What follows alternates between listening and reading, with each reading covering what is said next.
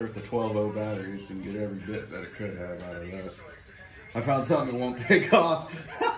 Hey guys, what's up and welcome to my channel. My name's Chris and we got a lot going on today, so let's check it out.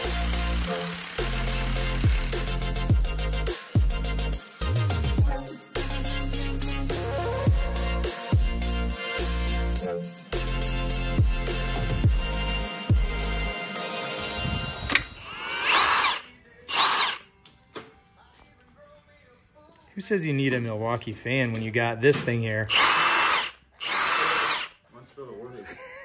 This is Gen 2 high torque. On speed 3. With a little baby battery.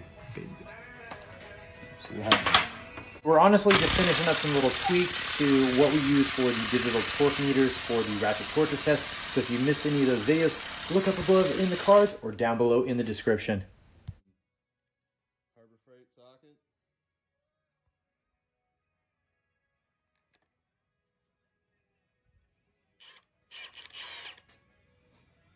Just a little used. Let's try it one more time.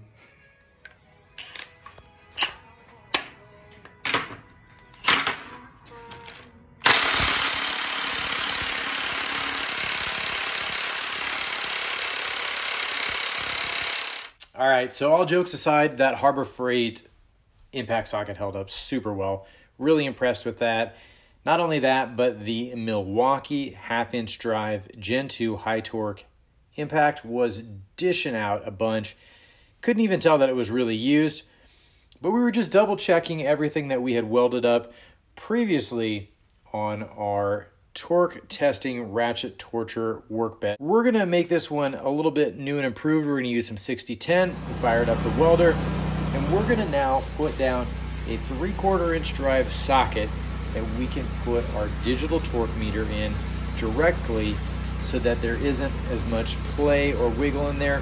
Not that it really matters, but this way it's just gonna make it a little bit easier for when I do some of that Ratchet torture testing. So I'm really looking forward to part 2. Here you can see, we're cleaning up that first pass of the welds. We're using the Milwaukee grinder again with that 12 amp hour battery, just tearing through all this. So we get that all cleaned up. We're gonna go ahead and do one more pass with some 7018. Big shout out to everybody out there. Thank you guys for supporting my channel, believing in me, having a little fun while we're doing this, and passing on some knowledge, or again, just having a great time. So thanks Chris Jones for helping me out with all your welding skills. We're gonna clean this up one more time, and I'm really excited to go test this out, see how this new test bed performs, and let's go do that. So we got the Pittsburgh Professional 1/2-inch drive breaker bar. We got our new welds, our 3/4 inch drive socket, as well as our digital torque adapter. We're gonna see how this thing holds up, see if there's a lot less play in there. And this is all going to be done by hand. There's no cheater pipe on this one. Almost broke 500 pounds there. All right, let's try it one more time.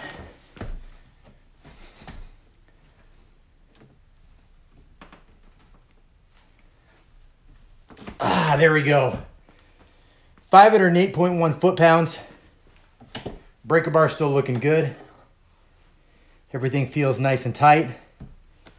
Very happy with that. So before we wrap everything up here, the old way that we were using this, it was a 32mm bolt just welded down. We put that impact socket on there and you could see that there's a little bit of movement. And then the other fastener here, this was welded down. This was the 28mm, and that one had a lot less play in it. But now we're gonna take all of that out because we are going to go right down directly from the torque adapter into a socket. And here we can see we got the Stanley 24mm USA impact socket. That's gonna be for our digital torque meter by Quinn from Harbor Freight. And then for our 3/4 inch torque meter, we have the 1 1/4 Stanley USA made socket there. And as you can see, we have little to no play in there, and that's gonna take out any slop that we had. But again, once everything was finally tight and ready to go, everything that you're just exerting is just a bunch of work. So we are all tightened up. Everything looks great. We're gonna get on with the testing and hopefully we'll have a video out for you this weekend. Really appreciate you guys all tuning in. If you're not already a subscriber, go ahead and hit that subscribe button. Picked up some new things here. And as always, guys, work smarter, not harder, and I'll catch you in the next video.